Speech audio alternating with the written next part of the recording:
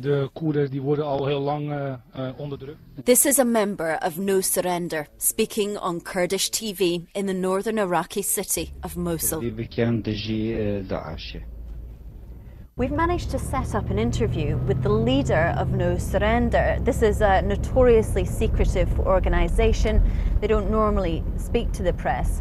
But Klaas Otto says that he wants to set the record straight about why his friends have gone to Iraq.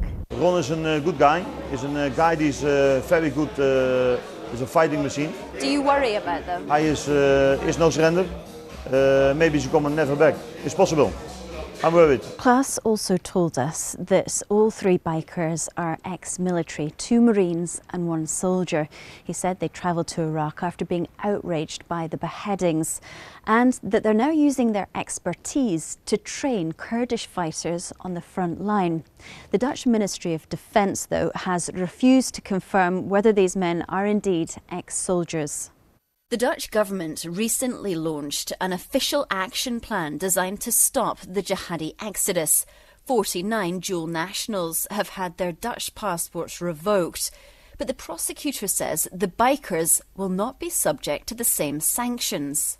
The main difference is that the jihadis going to Syria or Iraq are suspect of being member of a terrorist organization.